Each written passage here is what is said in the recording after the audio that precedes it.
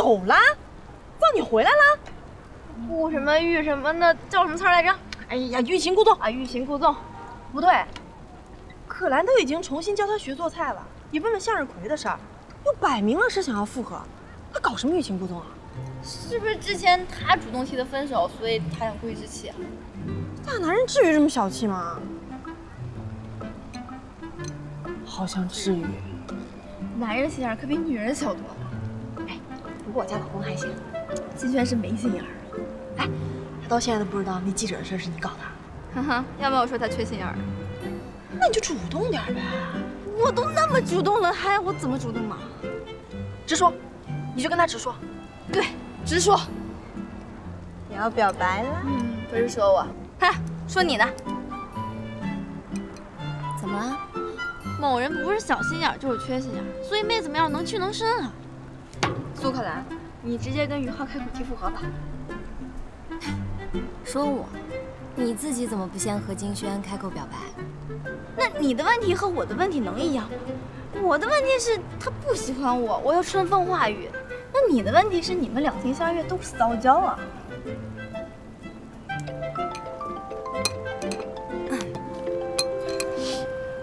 喂，妈。哦，我一会儿就回。你今天不是找1号吗？回什么呀？别回了。妈，你说什么呢？我和梦梦他们吃饭呢，一会儿就回。挂了。哎，你干嘛啊？于浩，复合吧，爱你哟。你去！别说实话，我爱你！哎，一看你不是可兰的头发。等一下，快点！哎呀，这什么？你到了没啊？哎呦，可兰！可兰！哎呀，可兰！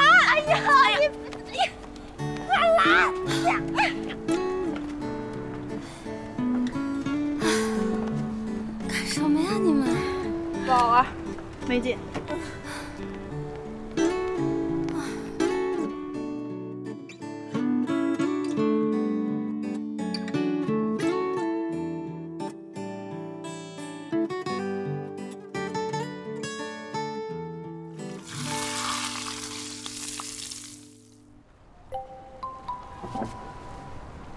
我看见了。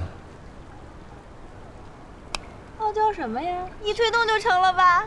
记得请我喝喜酒哈，红包我就不给了。不是你发的吧？装傻？那怎么可能看不出来是在试探他给他台阶下，还当鼻子上脸了？我再帮你。算了，不管什么原因，当初提分手的是我。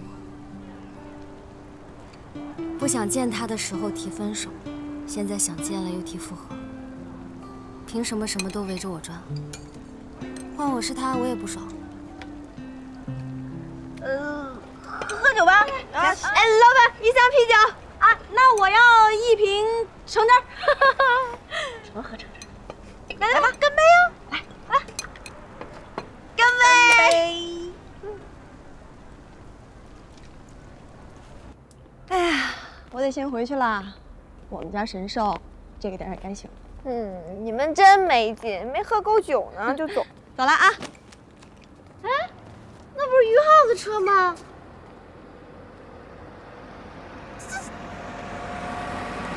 这都能偶遇，缘分呐！走。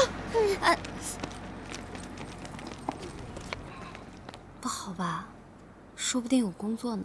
那就先等在边上，等他先工作完呗。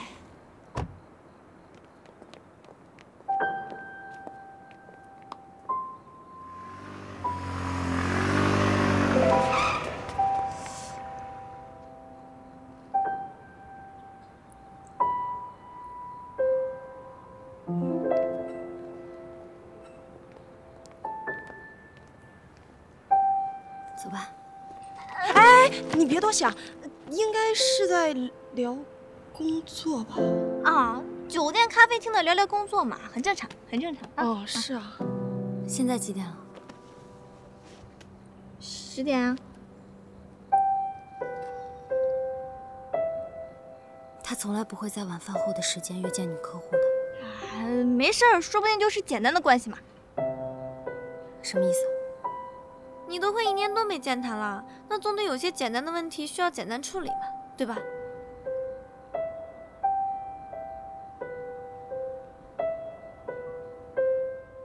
天也不早了，送你回去吧。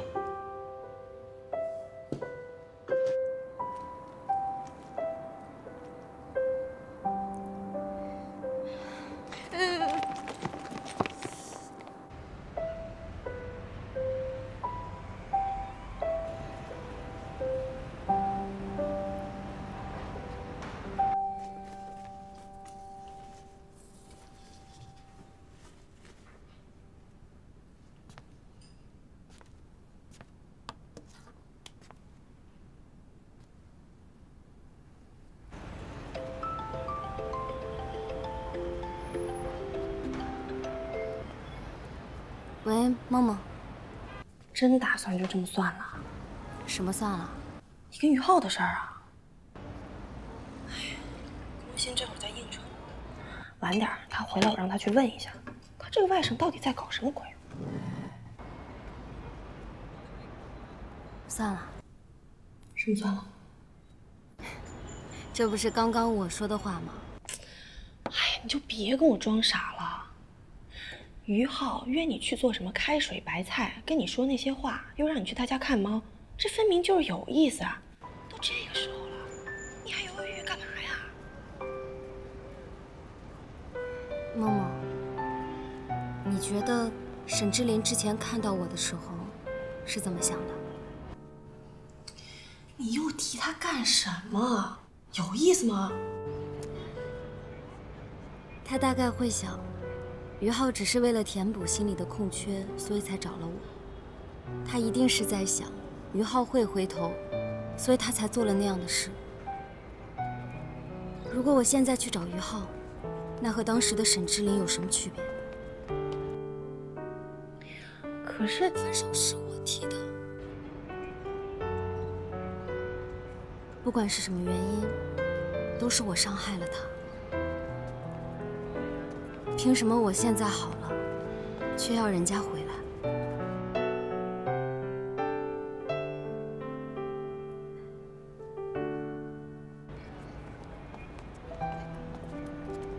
算了。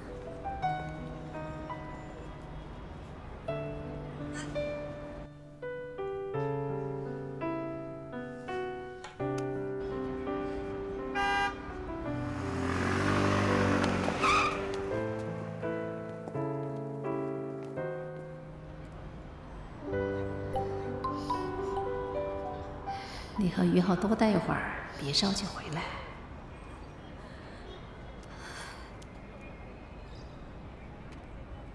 我已经在回来的路上了。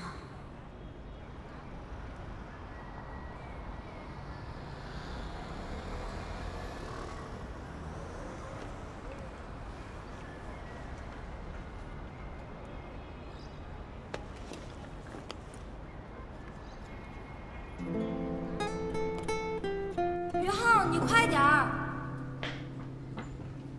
这是可以做在纸的饭包里吗？在他家忘了拿出来。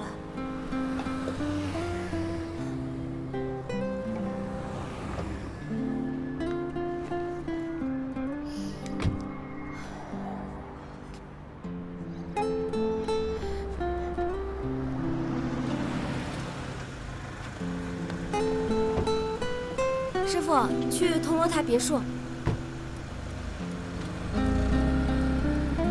哎，不好意思啊，我换个地址。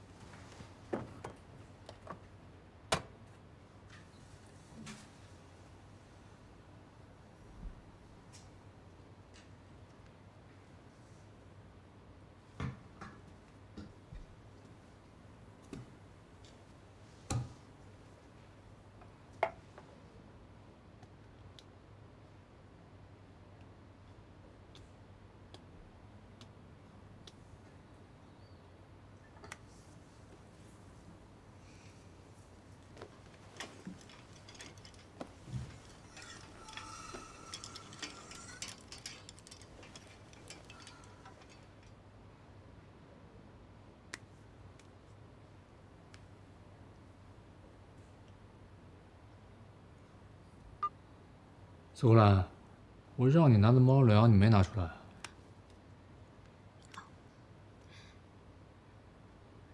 是在我这儿，回头我让梦梦带给你。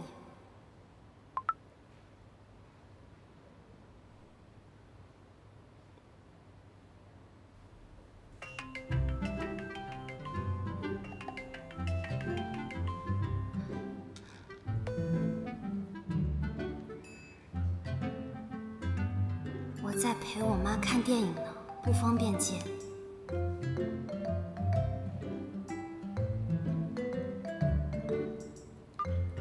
猫饿了，那你看完电影之后把猫粮给我送回来。没有宠物店先买点应急吗？都关门了。有24小时的宠物医院。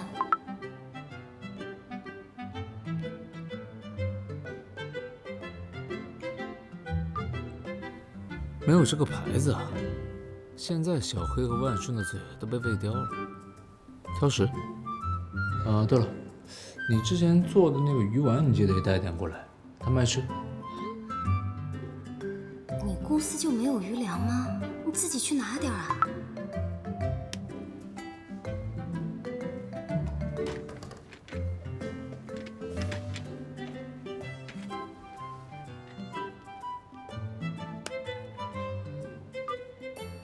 过期了。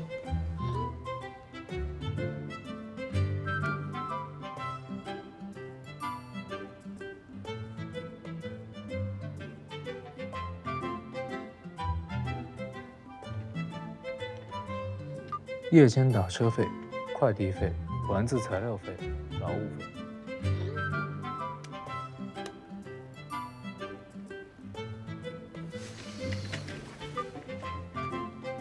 来我家就这么难吗？你不是已经约了其他人了？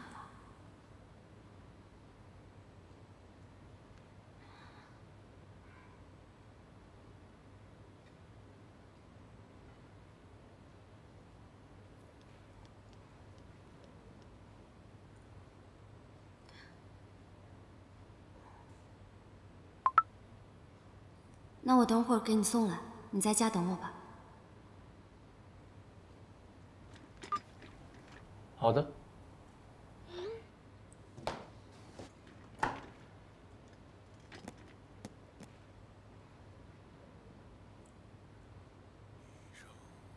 散着长发，懒懒蜷在沙发，咖啡开一朵奶花，缓缓掌心融化，天色慢慢就暗了。你倒是快回去啊！亮了光，一天天习惯，一点点温暖，炊烟弯弯。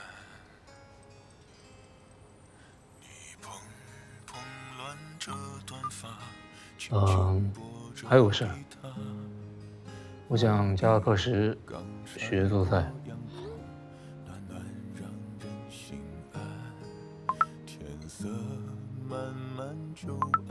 于总，我们的合约已经结束了。是那可是。哪条法律规定的？不是法理，是情理。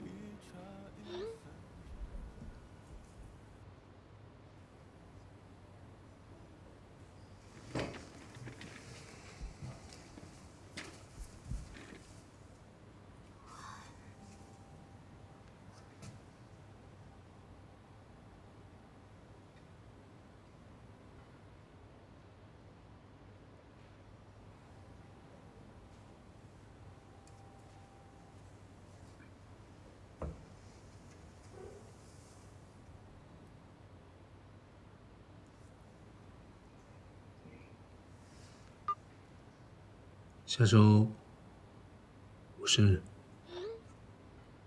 我想用这个课时学着做一顿饭，给2个人吃。一个人你认识，是我外婆，还有一个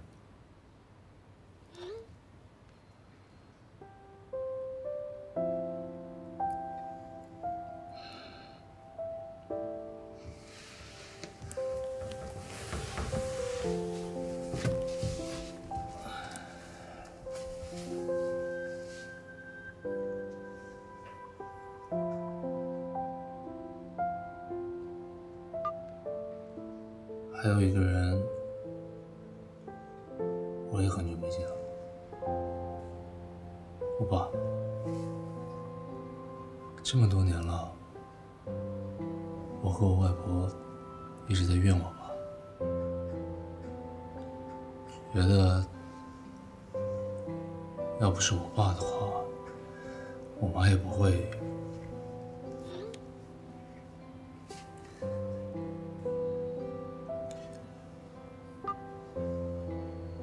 我每年过生日的时候，我爸都会给我发信息，问我要不要一起去看看我妈。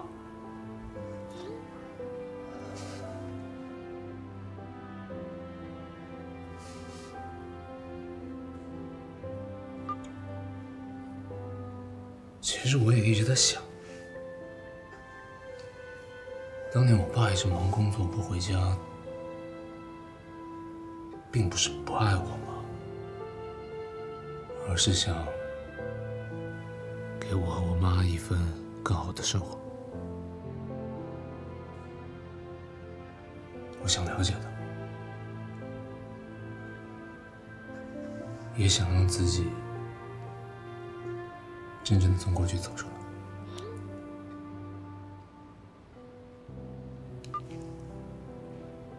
你可以帮我吗？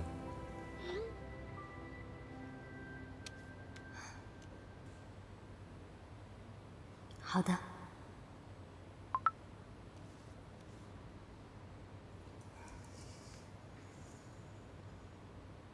明天下午3点，我家接。猫凉的话，今天别折腾了，明天一起带过来就好。好的，明天见。明天见。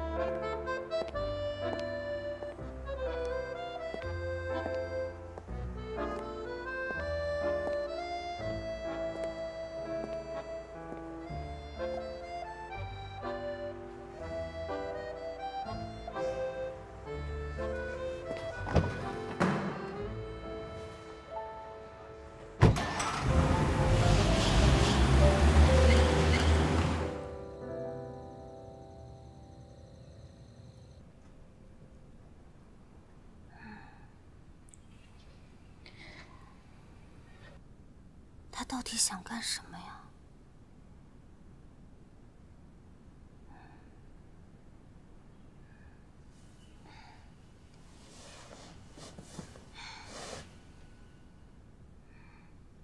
你说他到底想干什么？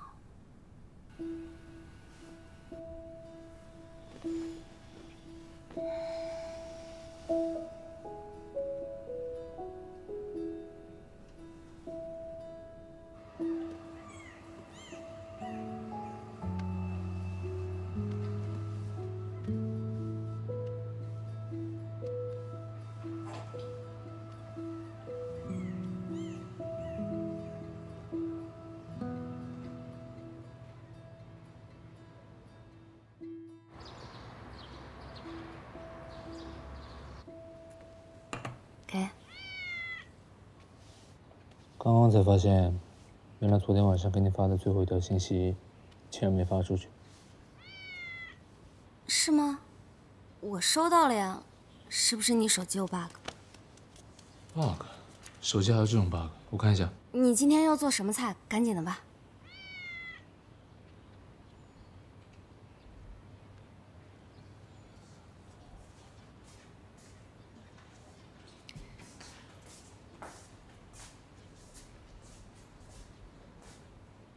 茄子。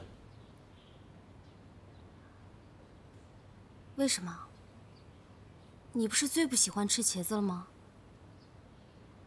我想做给他吃。你爸爸？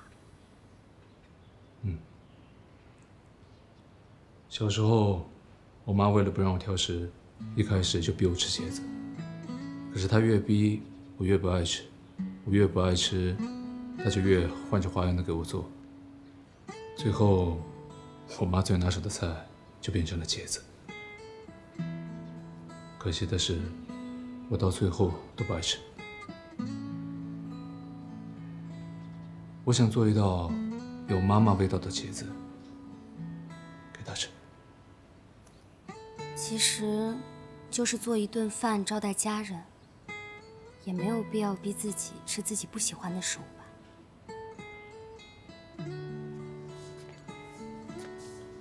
从小到大，我和外婆一直把妈妈这件事的责任推到爸爸身上，只是因为我们在逃避，我们也不敢面对，不敢承认这件事其实不光是我爸一个人的责任。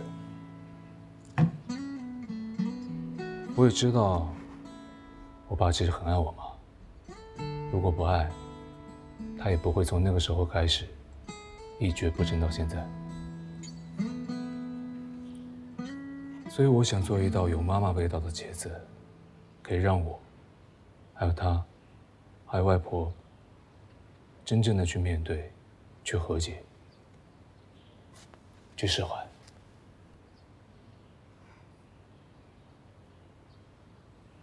那，你对你妈妈做的茄子有什么印象吗？能大概描述一下吗？我记得好像是一坨黏糊糊的，然后黑乎乎的，又油乎乎的。看来你还真是不喜欢茄子。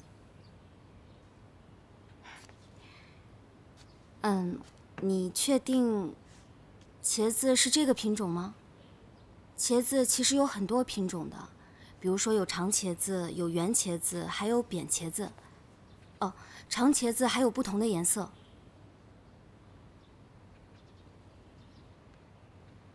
长的紫皮茄子，好像就是它。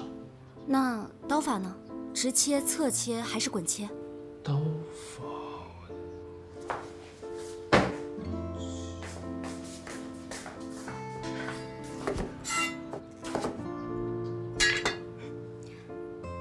直切，大块留皮，茄肉紧实，一般用来做茄子肉饼或者清蒸凉拌。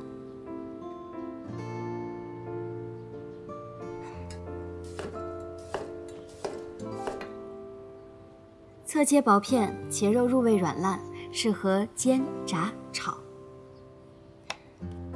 滚切留皮，茄肉吸汁，一般用来红烧或者油焖。长切剖开成两半，在茄肉上放上佐料，蒸烤都适合。想得起来吗？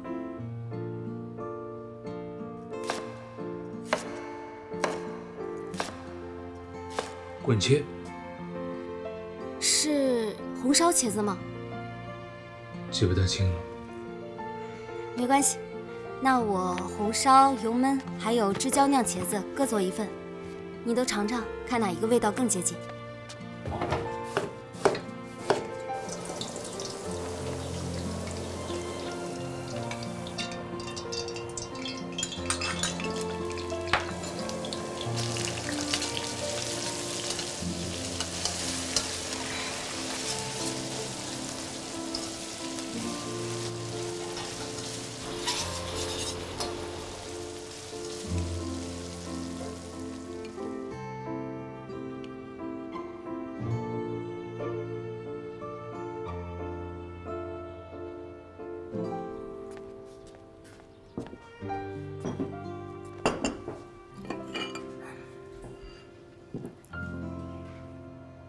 试试。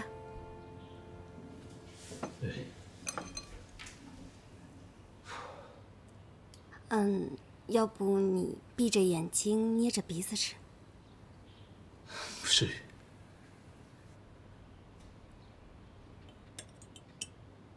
油焖茄子，软烂香咸。是不是这个？不是。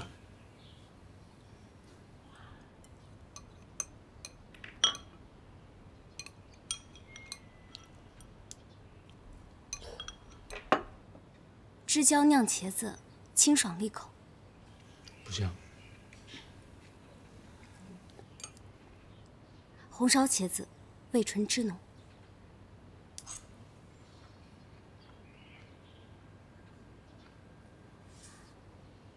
是不是这个？好像是，但又好像不是。是缺了什么味道吗？甜味、咸味、酸味，还是蒜泥放的不够啊？说不上来。没关系，我再调整一下，你再试试。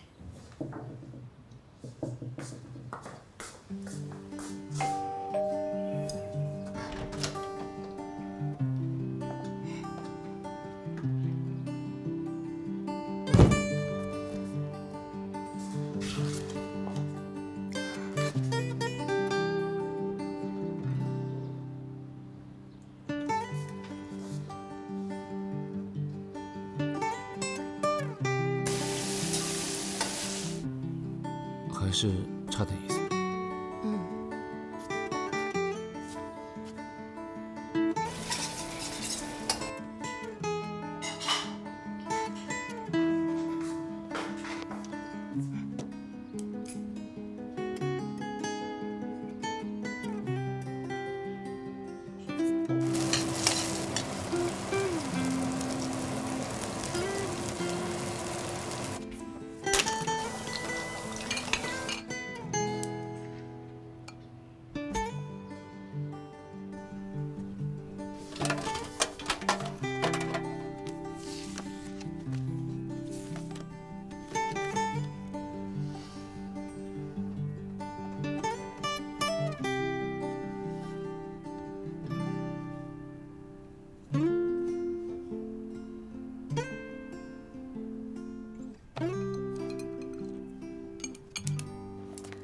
怎么样？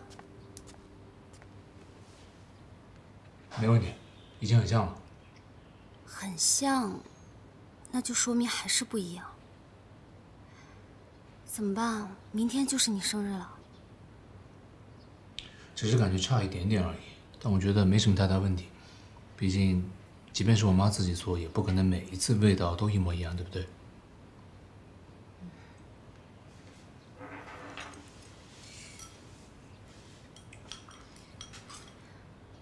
不是已经试过菜了吗？可以不用吃你讨厌的茄子了。这些天一直在吃，感觉好像也没那么难吃。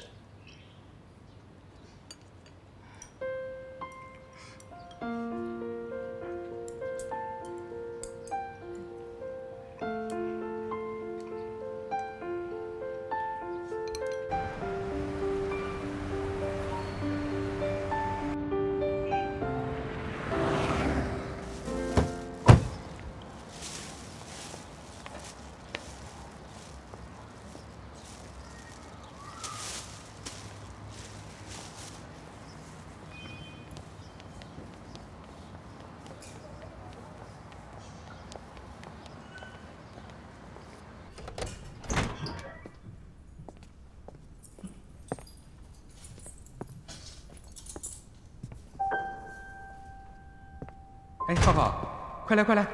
你妈今天做的茄子特别好吃，来来来，快，哎，尝尝。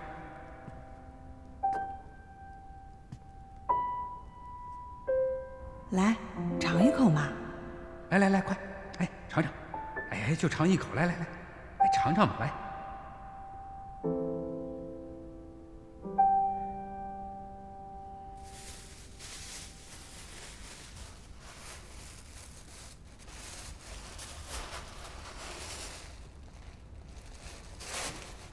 怎么了？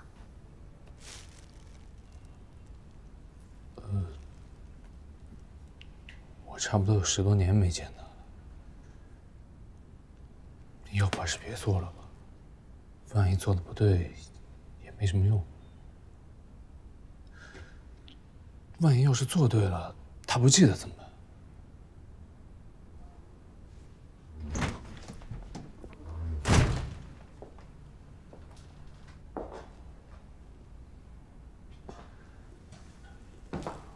爸爸，考兰，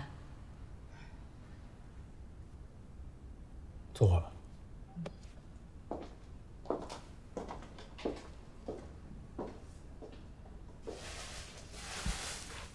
浩浩，你现在不怕过生日了，真好。过去的事就让它留在过去吧。爸爸，其实我也是最近才开始学着面对，试着去放下。其实你也可以，因为放下过去好像也没那么难。我也没什么，事情已经过去那么多年了，只要你没事儿了，我就没事儿了。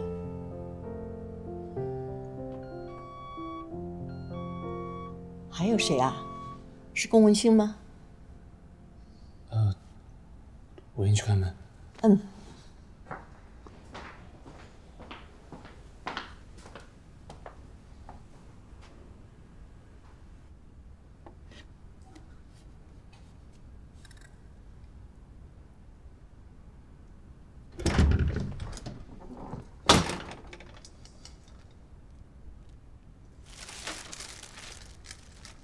哈哈，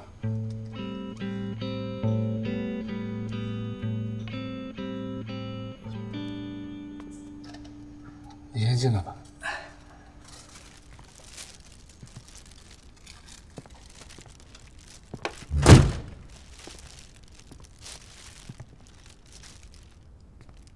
叔叔好。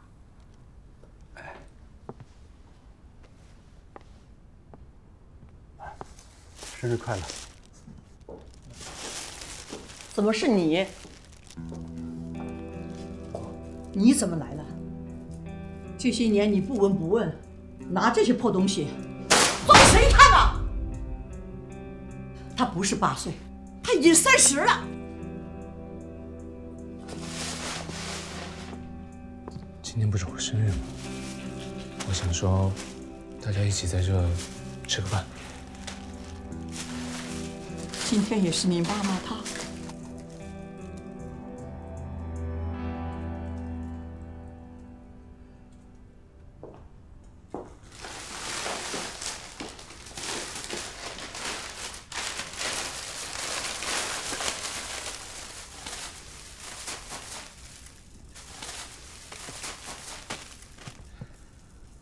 这都是你小时候最爱吃的啊！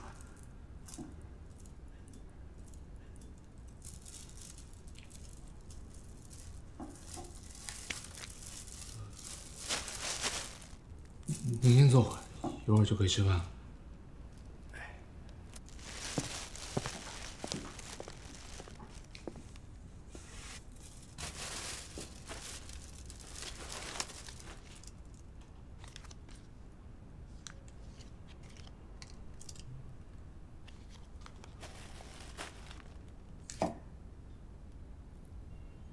牛羊配你还记得吧？就是5毛钱一袋那个膨化食品。是啊，我小时候特别爱吃那个，我妈每次买零食都会帮我捎一袋，直到现在，我妈还会时不时跑到我小学旁边那家3无零食店去帮我买，因为在她眼里，我永远都是那个还没有长大、哭着闹着要零食吃的小孩。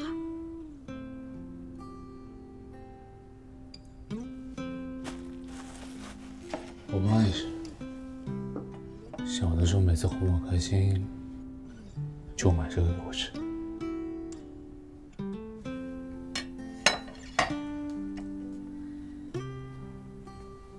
你爸爸，我觉得他一直都是关心你的，只是不知道该怎么和你相处。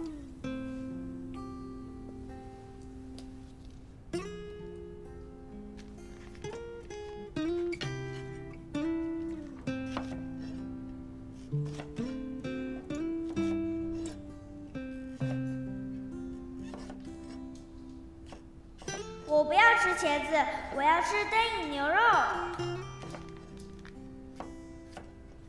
好，那你再吃一口茄子。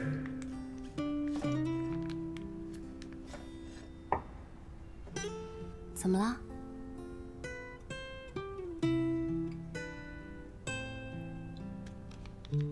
我想起茄子里缺什么。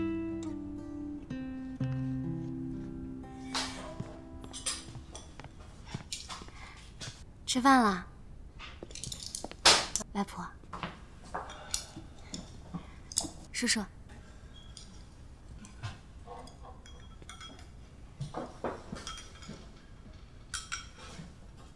我来。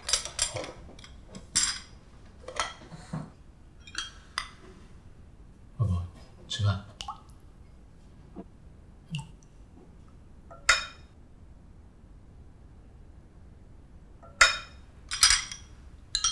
外婆，喝汤。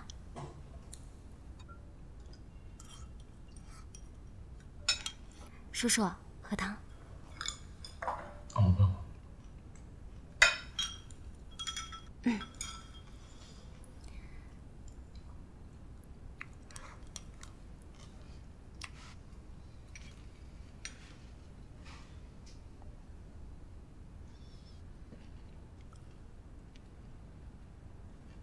外婆，吃菜。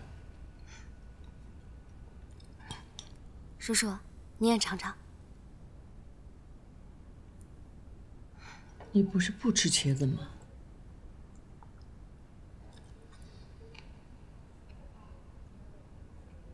人是会变的嘛，况且我现在觉得这个茄子也不难吃。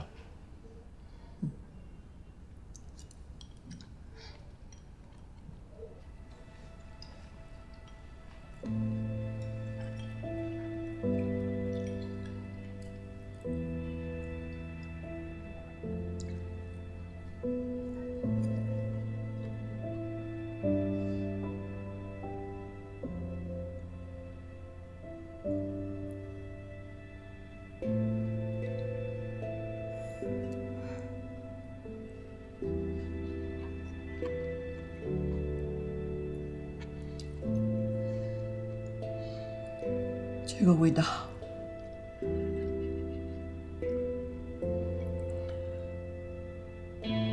我都20多年没有吃到这个味道了。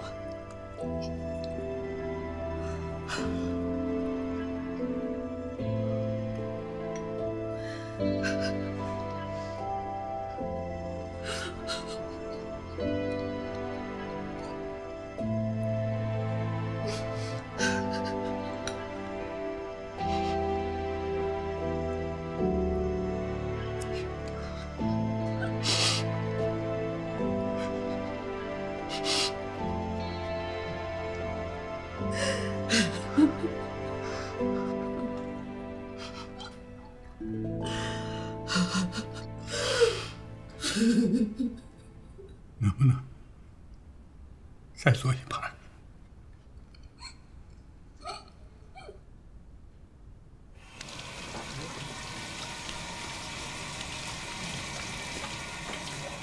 我来吧。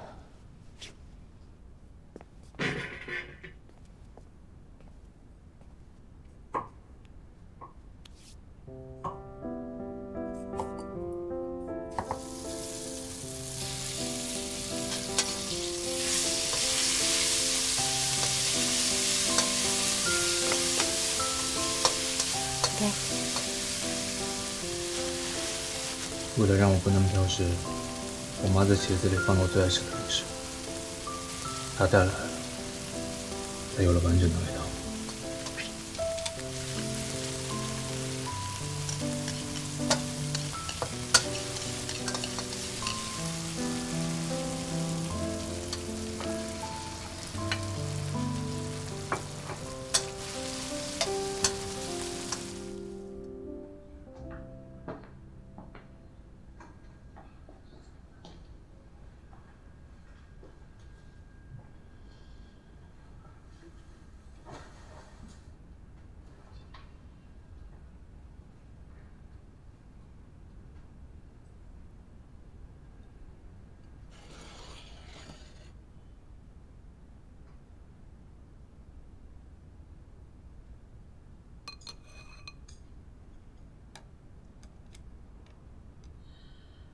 还有脸吃？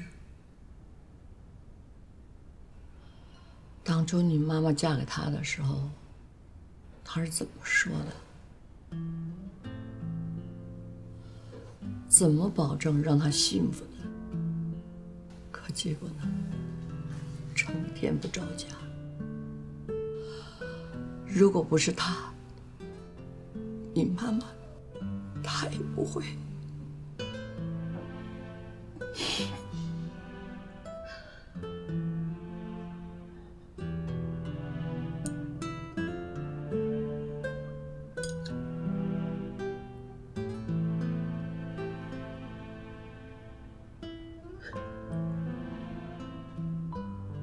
我知道，当初大家都觉得我配不上他。我努力的工作，就是为了让他和浩浩能过上更好的生活。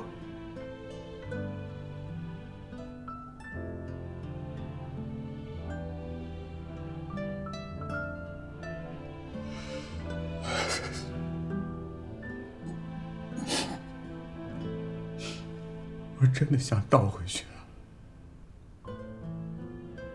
可就算倒回去，我还是不知道该怎么做。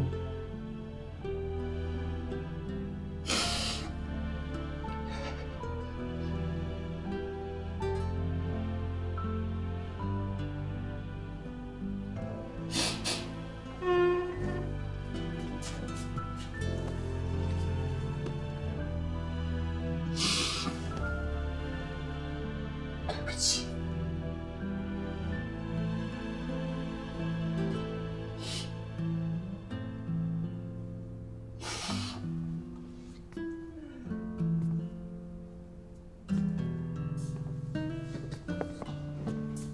爸，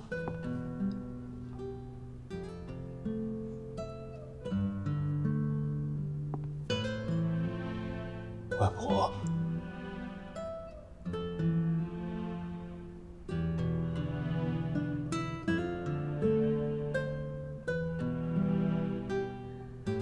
过些天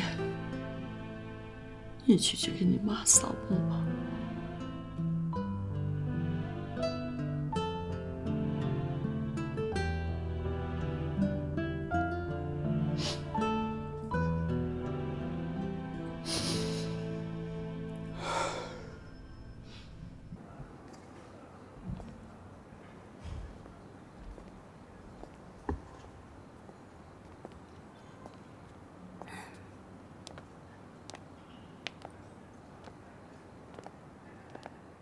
你还好吗？确实，只有去面对了过去的事，才算真正过去。现在，我家也算是一个正常的家庭了。你什么时候开始在意你的家庭是不是正常啊？今天谢谢你，不客气。送你回家。好啊。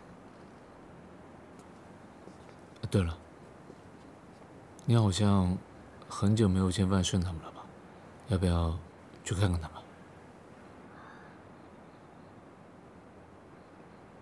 怎么了？已经很晚了。哦，对，你还要回去陪阿姨，我忘了。我妈现在好像也没那么需要我陪了。你生日没有其他人陪你吗？那天我看见你和一个女的去了酒店，你是不是？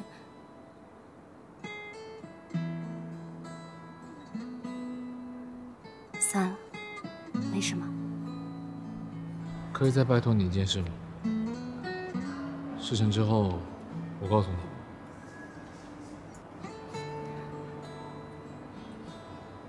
当然，你如果没那么想知道的话，当我没说。什么事啊？下期节目录制，我想找一个帮厨。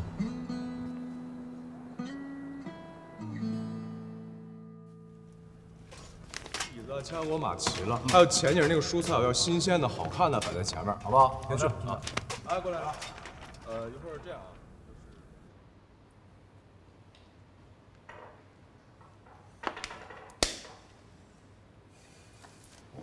走。权借谁说话都懂的啊，不用说了啊。不行，我要话淡一点，我这样是不是太表了？不是姐，你的地位不是直男斩吗？什么时候在意表不表啦？不行，我要改一改。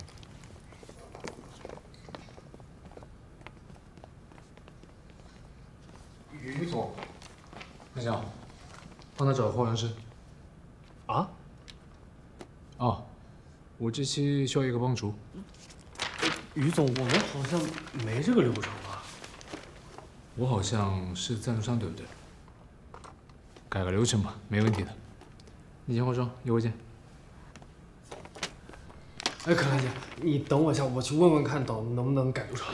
哎，彭翔，怎么回事啊？不在一起了？你不说，万一他有什么其他人，你会很为难吗？还是说你搞清楚他跟那女的什么关系？他说节目结束了告诉我。我去，这明显就是吊着你啊！姐，那还改不改妆了？啊，好，我先去吧。他怎么想一出是一出了？我就说就不应该让他赞助节目的。你跟他说，能录录，录不了拉倒。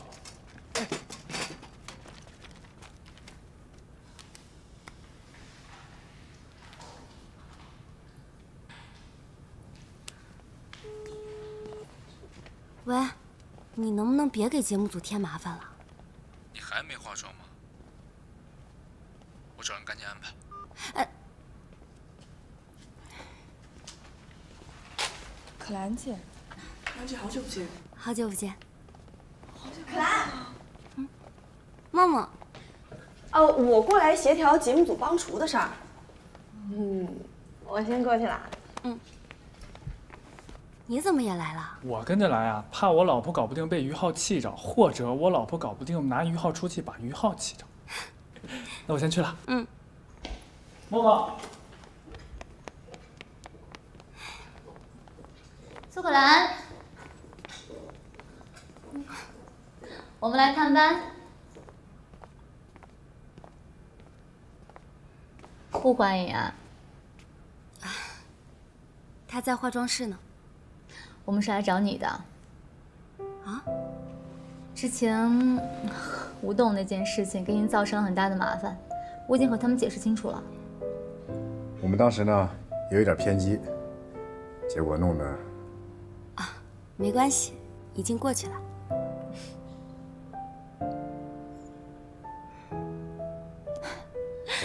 别这么看我，我早就已经放下了。我真正更在意的是我的事业。就算挽回感情，但恋爱这种事情费时又没收益，有什么意思呢？嗨。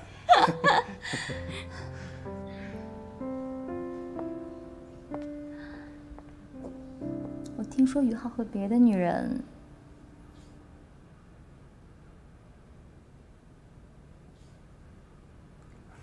看淡点，女人自己过得好才最重要。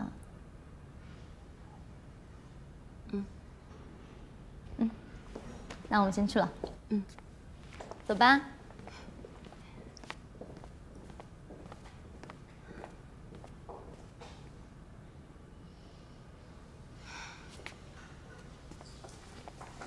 姐。啊？已经沟通好了，赶紧去化妆吧。哦。走。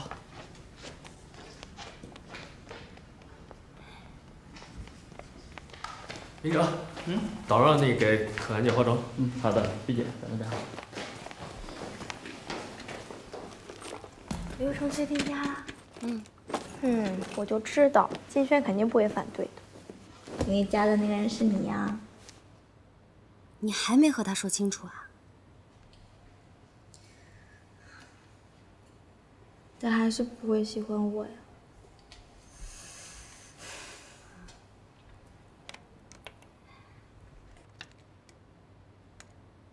你什么时候开始喜欢金轩的？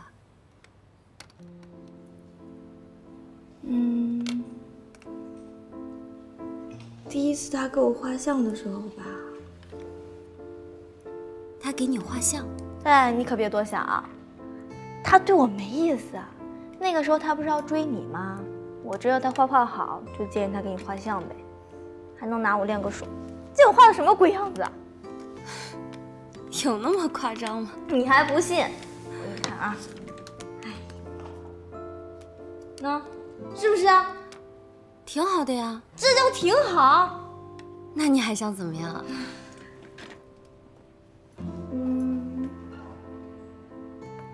这张还行吧。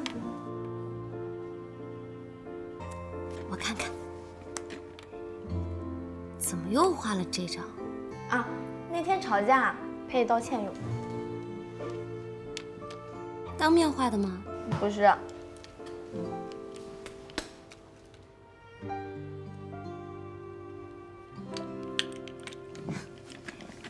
张斌，你和金轩表白吧。啊？他应该是喜欢你的，只是他自己还不知道而已。谢谢导演啊，不好意思给您添麻烦了。就这句，谢他啊。王领轩，别了吧。走，你相信我，没问题的。不会坑我吧？我什么时候坑过你啊？失误呢？哎，怎么了？他有话要跟金导说。我没有啊。你不是一直说我聪明吗？我什么时候骗过你啊？那你跟于浩还不是那个死样子？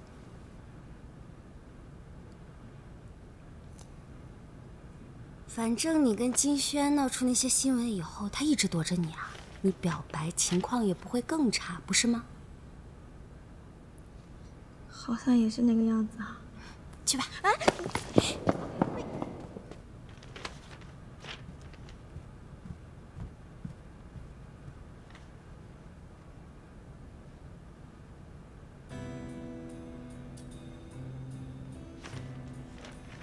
金轩，你为什么躲我？那个，最近一直有报道，对你不太好，避嫌。哎，你别跑啊！你给我站住！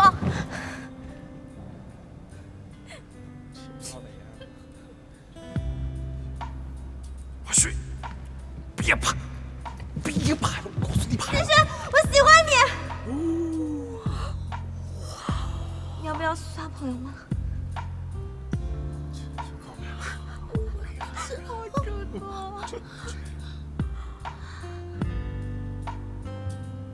别怕。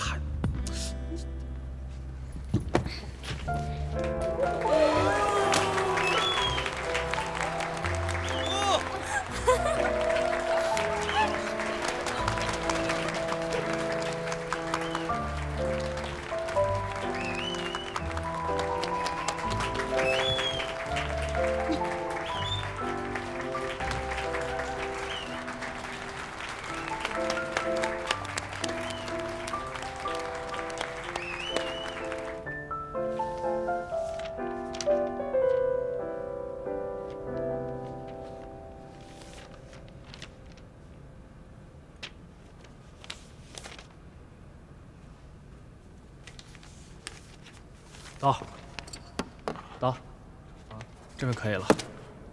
啊，知道了。好。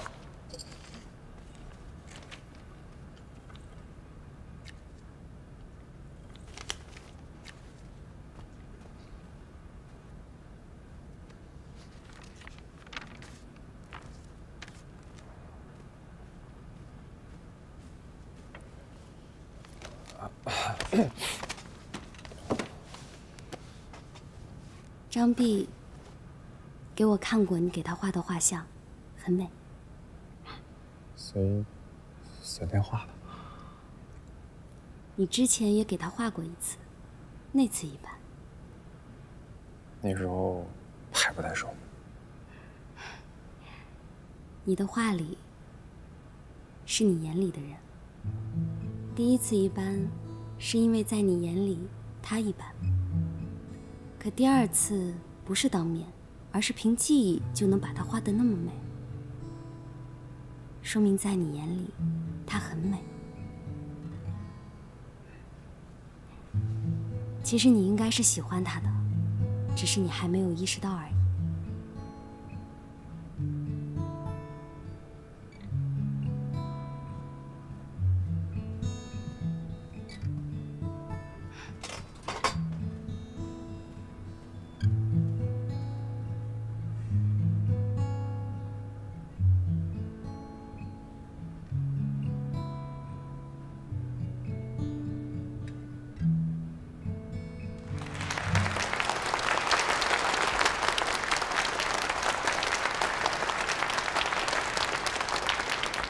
欢迎收看《陪你一起好好吃饭》。这期节目的主题是请自己最好的朋友吃饭，给他做什么菜？于是我们嘉宾于浩啊，请来自己最珍惜的朋友一起协助。于总，请介绍一下你的朋友吧。苏格兰，不打算多介绍一下吗？最重要的朋友。最重要的朋友，那怎么叫最重要的朋友呢？需要人陪的时候，会第一个想到他；遇到开心的事，会最想跟他分享；当他难过的时候，想第一时间去安慰他。见不到他会很失落，和他在一起的每一天都会变得很快乐。这就是最重要的朋友。好，欢迎苏格兰。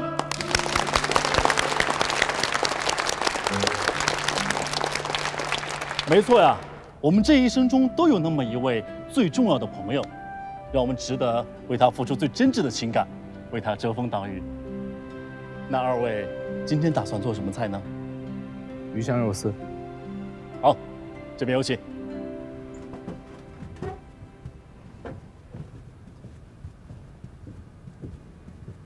我们准备开始我们今天的第一道菜——鱼香肉丝。不过说起来呀，鱼香肉丝这道菜它是一道最普通不过的家常菜了，所以说我想问一下于总。那你为什么想在这一期节目上做这道菜呢？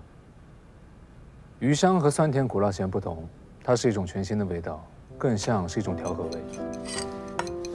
它将酸甜辣调和，形成一种最特别的味道，就像我们的生活一样，需要不断的去调和以及平衡各种关系，比如生活、工作、家庭。先插过水。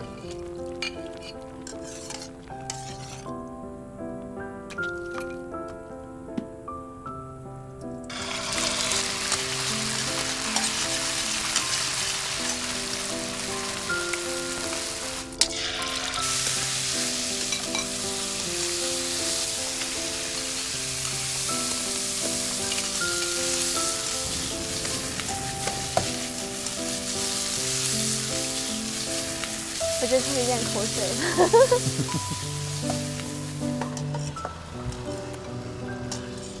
好，那看来我们麻辣鲜香、酸甜可口的鱼香肉丝就完成了。完成。来，今天晚上啊，第一道菜啊就已经做好了，鱼香肉丝。我已经迫不及待了。那我先尝一个了。我要尝尝。怎么样？怎么样？好吃。怎么样？来，我也来尝一尝。哎，于总，刚才你有提到那个生活、工作、家庭这3种关系，那你是如何平衡和调和的呢？其实我以前真的是一个非常自私的人，我眼里只有工作，甚至根本就不会做饭。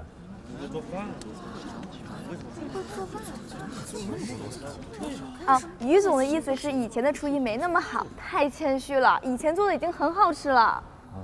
那个时候录节目我用的是替身。那之前新闻都是真的，他真的会剪掉吗？现场人不可能听到了。我现在说的都是实话，也是我此时此刻最想说的话。所以导演，这段我不希望被剪掉。谢谢。以前录节目用替身，是因为我觉得学做饭是一个很浪费时间的事情。但有一个人告诉我，工作是生活的手段，而不是目的。有些事看似无用，却能产生更大的价值。如果丢了工作才能有时间回家做饭，那我现在就辞职。因为他，我开始体会生活。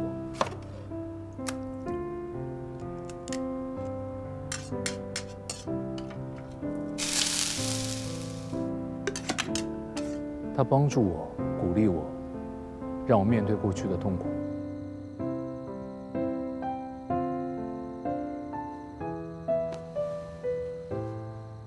渐渐的，他也悄无声息地在我心里住了下来。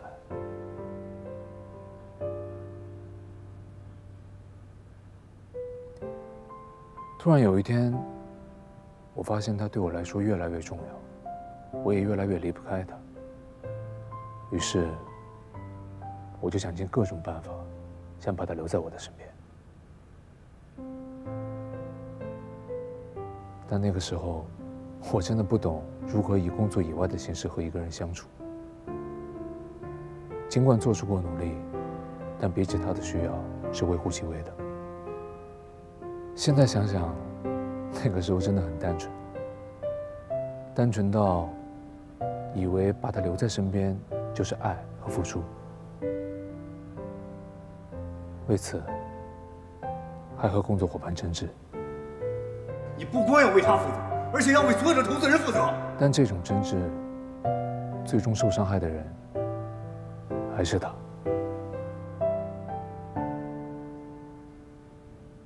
一直以来，我都在给他我认为他需要的，但我忽略了原本对他来说最重要的。是妈妈又给你添麻烦了。只要您开心快乐，就是我最开心的事情了。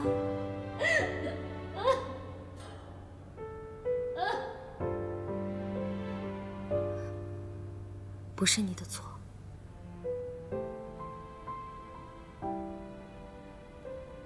我是个不完美的人，我不想给别人添麻烦。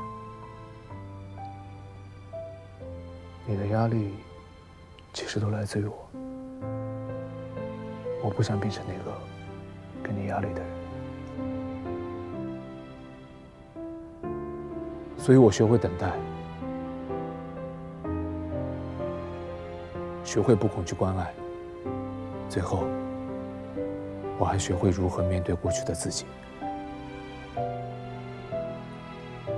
生日一直是我的噩梦，但妈妈做的茄子，或许能变成一个桥梁。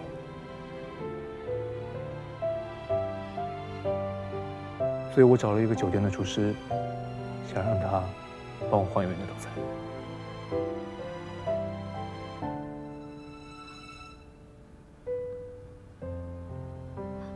但我发现我错了。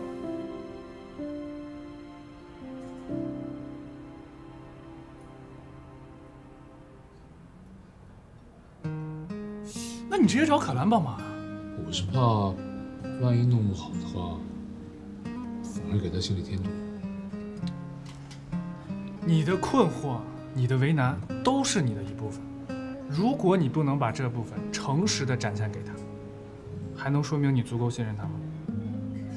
他会希望你隐瞒你的这些困惑，不和他一起商量面对吗？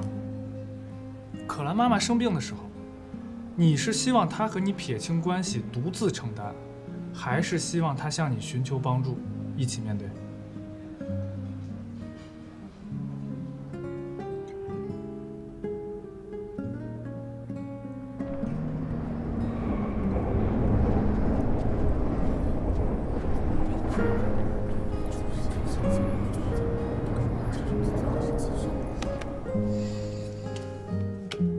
站好了，别乱动，我调下位置。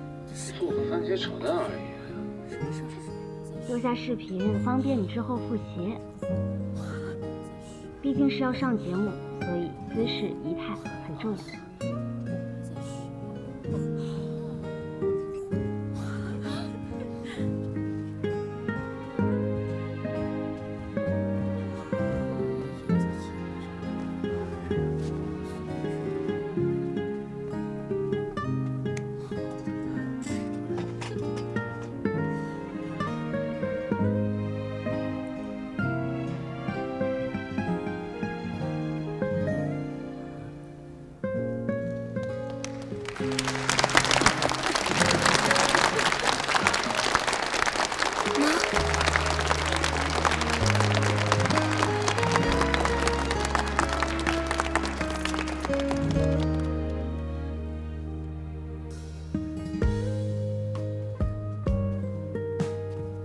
不会再掩饰脆弱和困扰。同样，你也不需要再假装坚强。我更不希望再看到你一个人躲在角落里哭。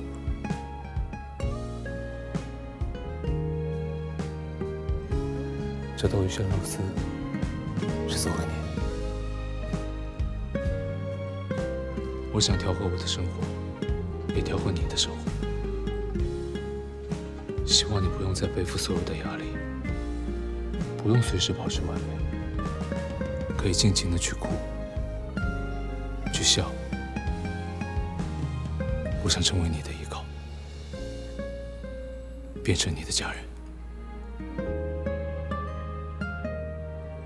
你蓬蓬乱着短发，轻轻拨着吉他，毛衣刚晒过阳光，暖暖让人心安。天色慢慢就暗了，时光却不相散。嫁给我，这就是你好吗？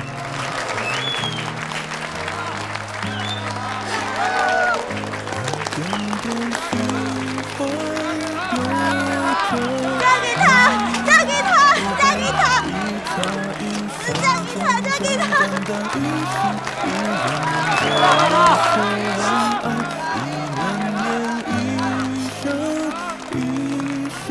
朝朝暮暮，瓶瓶罐罐，天天一起吃饭，天天都问你说晚安。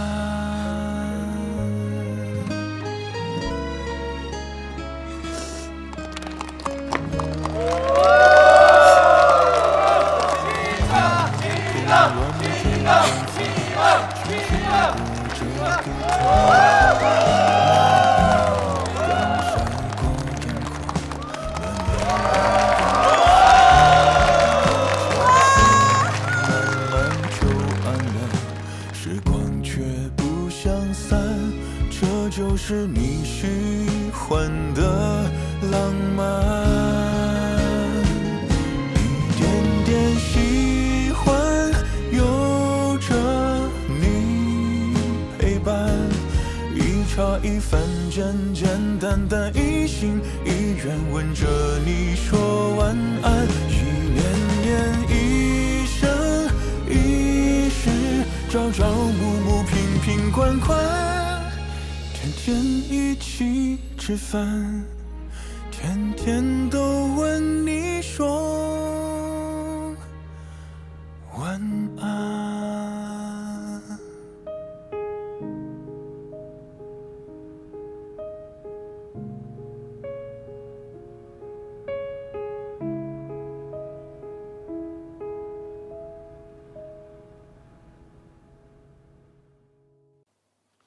灼灼烟火味，最抚凡人心。大家好，我是阿秋，郑秋红，陪你一起好好吃饭，陪你一起倾听关于美食与爱的故事。下面的故事来自于新事项的粉丝图图。我是四川人，嫁到山东，每次想家，最想念的就是我妈做的回锅肉。但是山东的酱油总感觉有点甜，不如四川的咸，炒不出来记忆中回锅肉的味道。醋也不是四川醋的那个酸味，想吃白水煮青菜，却调不出蘸水。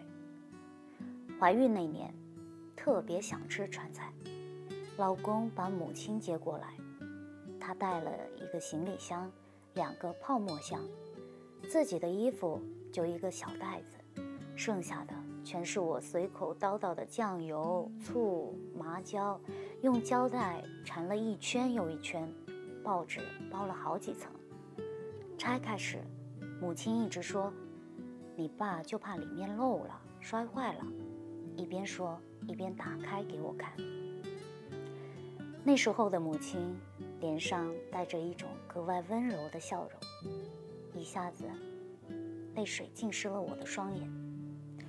而那些摆放整齐且仔细的家乡货，像战队的士兵，向母亲致敬，向母爱致敬。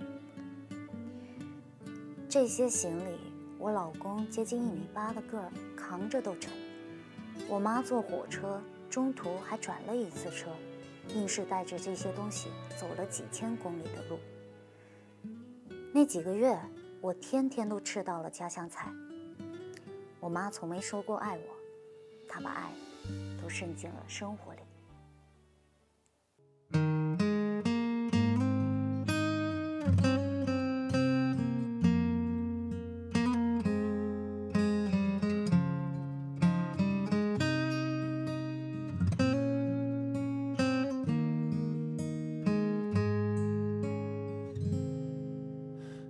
柔柔散着长发，懒懒蜷在沙发。咖啡开一朵奶花，缓缓掌心融化。天色慢慢就暗了，厨房点亮了光，一天天习惯，一点点温暖，炊烟弯弯。你蓬蓬乱着短发，轻轻拨着吉他，毛衣刚晒过阳光，暖暖让人心安。天色慢慢就暗了，时光却不想散，这就是你喜欢的浪漫。一点点喜欢有着你陪伴，一茶一饭，简简单单，一心一愿吻着你说晚安，一年年，一生一世，朝朝暮暮，瓶瓶罐罐，天天一起吃饭，天天都问你说晚安。